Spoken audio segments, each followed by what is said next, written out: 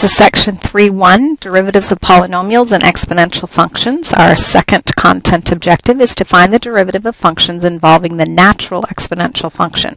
When we're done, you should be able to describe the steps you would follow in order to find the equation of a tangent line to a given curve when you only know a point on the line that is not the point of tangency.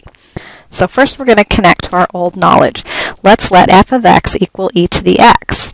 Well, if f of x equals e to the x and we want a shortcut for its derivative, we're going to have to backtrack to the definition of the derivative, which is f prime of x equals the limit as h approaches 0 of f of x plus h minus f of x over h. If I now factor out that e to the x, I'll be left with an e to the x which has no h's in it, so it's independent of the limit, times the limit as h approaches 0 of an e to the h minus 1 over h. Now this particular limit you should have seen before on your 2-7 group work, that second problem. So this right here, you can look at it on your calculator, you can look at your 2-7 notes, or you can look at the table of data and tracing close to 0 on both sides on your calculator that we have below in our notes. Either way, we're going to end up realizing that this is the slope of that e to the x as it crosses the y-axis. So it is the derivative of the curve e to the x at 0. So we'll get an e to the x times whatever that derivative at 0 is. You can remember from your 2-7 group work, or you can scroll down here to see the table of data, that this limit is going to equal 1. So that means the derivative of that e to the x is going to equal e to the x times 1, or just e to the x.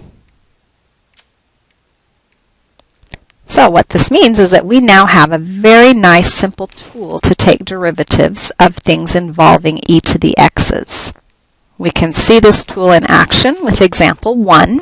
We want to find the derivatives of this function, and notice that we're going to apply some of those easy derivative rules that are real intuitive, where we can add, subtract, and multiply by a constant. So on this first one, if I want to take the derivative, I get f prime of x equals e to the x minus 5. Notice that the derivative of e to the x is just e to the x. It stays exactly the same.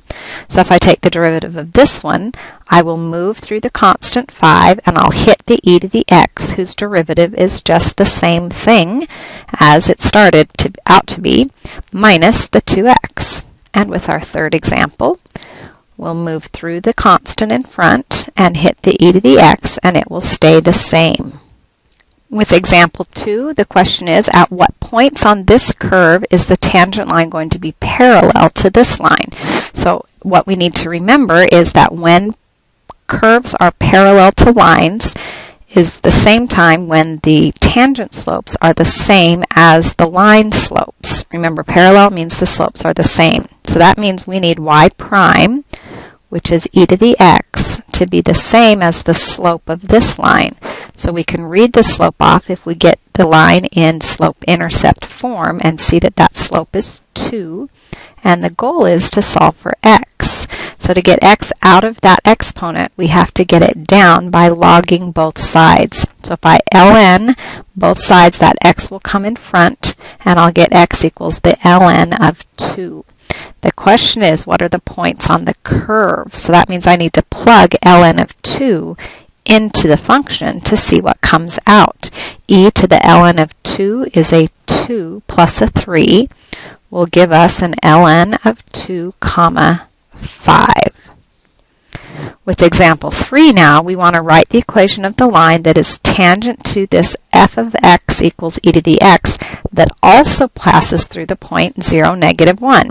So here's my favorite problem type coming back to haunt us. Notice that this point that the tangent line is crossing through is not on the curve itself, so it's not the point of tangency. So our goal is to figure out what that point is. To do that, we're going to write the general point,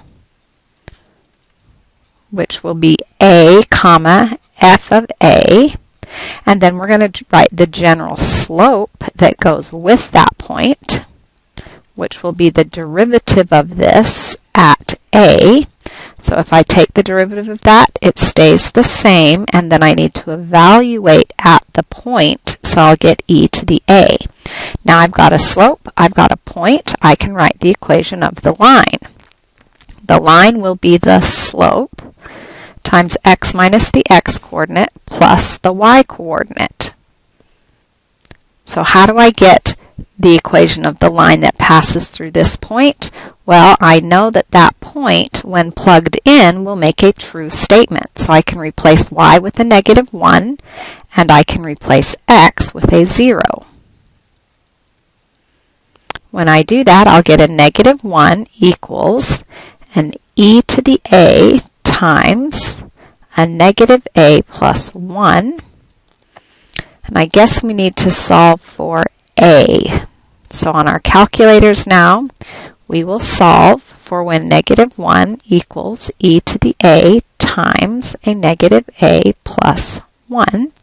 We'll solve with respect to a, and we will get that a equals 1.278.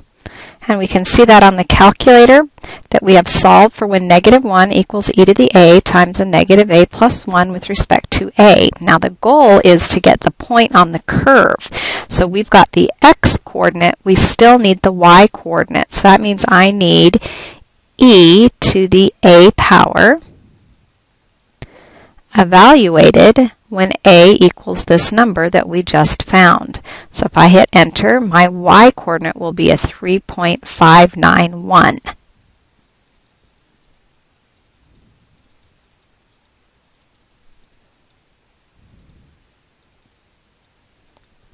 And we're done.